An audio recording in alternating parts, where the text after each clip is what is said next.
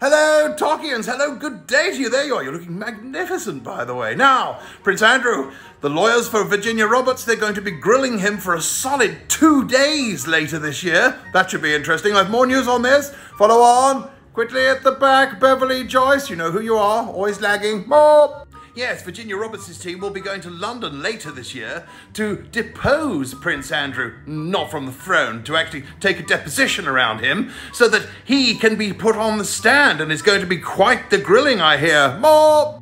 Geoffrey's top lawyer has also added that he will not be deposing Eugenie and Beatrice, and neither will he depose Her Majesty, the Queen. More!